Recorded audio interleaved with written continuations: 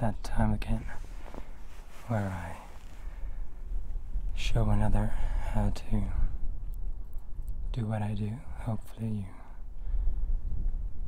won't end up like the rest.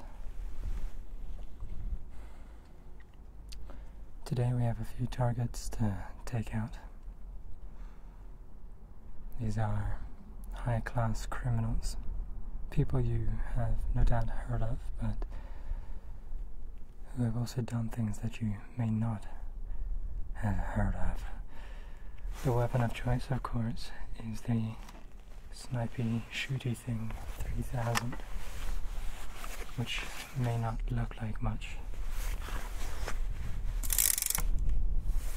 That's kind of the point. This thing will shoot the fly off the wall in your uncle's house, who lives 5 states away. And silencer, of course. This way, people won't hear you. And when you're done, simple.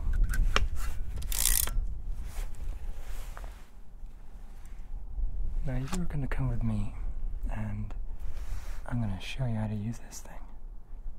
Okay? Cool. Hope you're ready. Let's get going. Keep a tight hold on your belongings and a sharp eye on your kids. This miserly thief once split their kid's sister down the middle with her own safety scissors just to get at $1 she swallowed. After drying off the soggy mess, they shoved their grandpa down the stairwell and sold his walker off for parts. Think what they'd do to someone outside the family. Why, it's a wonder that anyone at this party still has their clothes on. Normally, taking your eyes off your change purse would mean it getting melted down for the copper. Glance at that melted copper and your organs will have made it to Cuba before you even feel the stitches. It's a poor thief's work, but compound that work to fill every second of the day, and you've got a pretty penny on your hands. They've stolen enough nickels to fill a junkyard with scrap, and they've stolen enough junkyard scrap to recreate the whole of the United States military in perfect 1-to-1 scale. If you've ever searched behind the dryer for a missing sock, or looked in the medicine cabinet for a hair tie, you've been looking in the wrong place. God. Speaking of which, where are my keys? Where's my left hand? Oh, it's right here, in my right pocket, by my keys. Now let's get this bastard already. What? That's him, trying to steal the statue, huh? Not on my watch. It is said that the next person we're looking for is not just guilty of making himself disgustingly rich by exploiting loopholes in the system, no. There are other acts you surely won't know of. He once stole from the owner of the Lochner estate in Virginia. What did he steal? The family jewels. Sure, eventually they settled in court and Sir Lochner got his jewels back, but you can't just sew those things back on. Like permanent marker, that shit is permanent, and trust me, it left a mark. Shortly after that, it was revealed that they didn't even wash their hands after using a public restroom one time. If you ask me, I'd say the person we're dealing with is closer to being a pompous slug than a wealthy, hard-working individual. Now all we have to look for is one simple mistake, and we have them. Aha! He purloined the guest list. The next one on the list is apparently a bit of a wine person. They don't drink. They whine about every little problem they have, which is funny considering the rumors going around. My sources tell me that our target isn't necessarily malicious with their actions, not on purpose at least, but they cause so much shit for everyone around them that it has reached boiling point. Oh, wait. That's just the water for my tea.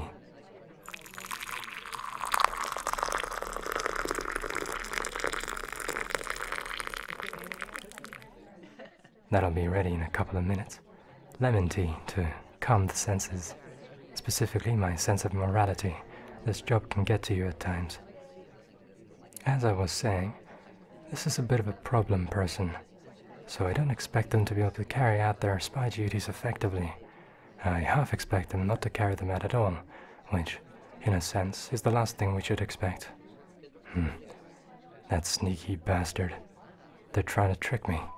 They think they're so smart with their non-action, thinking it'll fool me while it won't. I'll kill everyone in this room if I have... Oh, wait.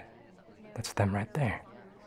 I don't think they really did anything they came to do, but slamming a book back into the bookshelf is bad enough for me. He won't be harming books anymore.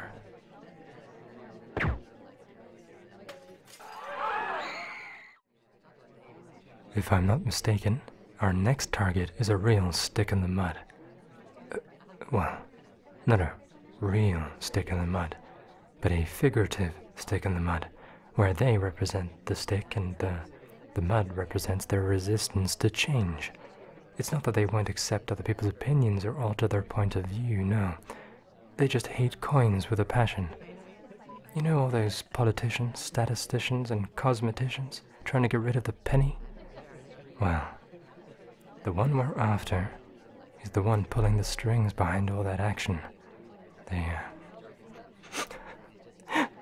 already got the Aussies, the Kiwis, and the maple-breathing ice suckers up in Canada. If we don't stop them now, those pretty boys in Washington and the ugly ladies in London might follow suit. Sure, it's inconvenient to have to buy something for $19.99 and have that penny in your pocket only to have it get sucked into the void located in the back of your sofa, never to have it seen again until you do spring cleaning in autumn, because you were too busy to clean in spring 2 years ago. But won't someone please think of the children? Now we have to give them twice as much money for their birthday. Unless you don't give them anything at all, but who could be that heartless? Oh? It seems they're trying to transfer some microfilm. A bullet in the noggin should put a stop to that. Only one target left. Last, but not least, is a money laundering maniac with a crafty plan to infect the integrity of the fashion world. Last summer they raked in a mountain of cash that would send Scrooge McDuck into cardiac arrest, and they've already spent half of it on plastic watches. The influx of business artificially inflated the market, sending investors grappling for every crappy time-telling ticker they could find and plunging the whole world into chaos. Without the contents of this gun in that crafty little head, we may soon see a re-emergence of pleather pants, fake feathers, and artificial aardvark as far as the eye can see. I haven't the slightest idea what they might look like, but I'm willing to bet my genuine leather holster that they're an ugly fucker. Is that? Oh, I bloody knew it.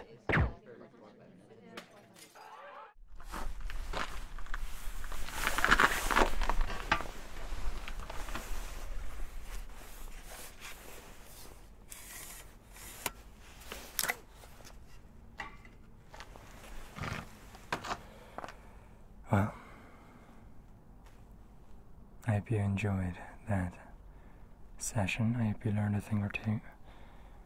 And if not, well, at least now you know that the world ain't so pretty. I don't think you thought that these people living in their nice fancy houses weren't that nice, but the atrocities that they get up to, frankly, it disgusts me. Which is why I do what I do.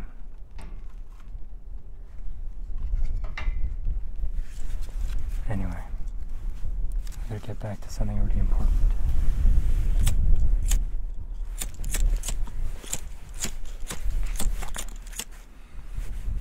Or not.